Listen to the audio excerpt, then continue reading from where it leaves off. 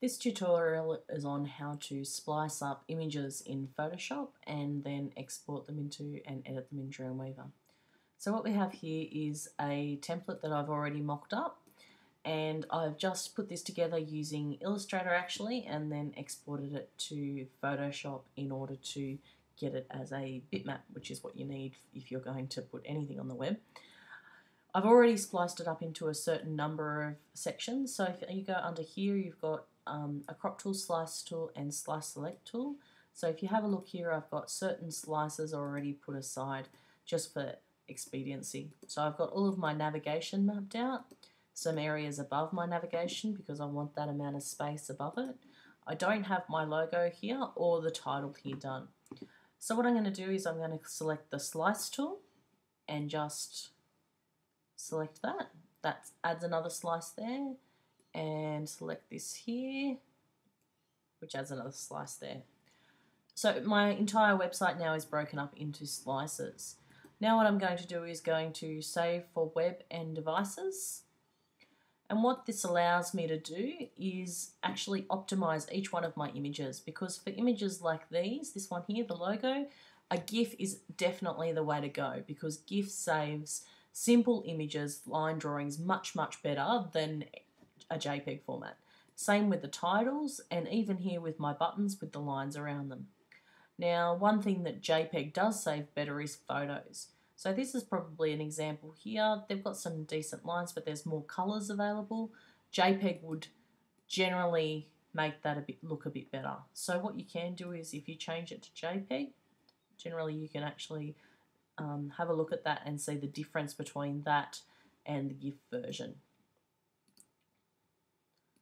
So not that much difference, but in a photo you would definitely have a lot of difference there. Once you've done that, just hit save, and we are going to save optimize as it's going to be a home page, so I'm going to call it index. I am going to put it in documents, right down to the bottom to website, and I'm going to save it here. Now I'm going to make sure here that it doesn't say images only, because what that will do is create a folder with a whole heap of images in it and nothing else, or HTML only, which saves your layout and not your images. I'm going to make sure it says here HTML and images, and hit save. At the moment I've already got a file there. I'm going to replace it because I know that that's not actually what I want there.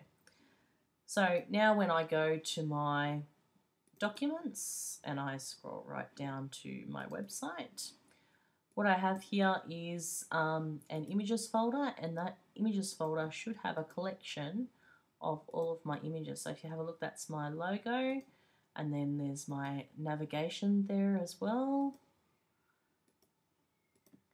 All of my bits and pieces. You'll notice a whole heap of spacer images as well, which are the white bits that weren't selected, so they've actually been selected as images. If I go back, what I can do is I can select the index file here, and if I right click on it, I can open it with Dreamweaver. Now I have CS4, you guys have CS3, but there's not really that much differences in Dreamweaver. So if you have a look here, what it's done is saved each one of these images here as an image independent of the others. And what I can do here is if I've got my home here, I can actually now go down here and link that by typing in the link there, so that then becomes a link. So I can edit my page and do other things with it. Oh, one thing, terrible. If you get this here where you've got the blue border around your images because it's a link, all you need to do is under the property here that says border, just set that at 0 so that you can't see it. Okay.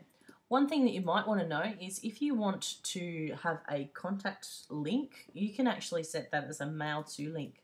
So what I can type in my link component here is mail to and a colon, and then my web address, so shortcomp@gmail.com. That's me. When I preview that, so I'm going to preview it in Firefox because I am a Firefox user, the home links here become links. So if you have a look down the bottom, they're actually links. And my contact list here, what that does, if it's a mail to link, it should open up whatever my standard email program is. So mine, I think, is iMail.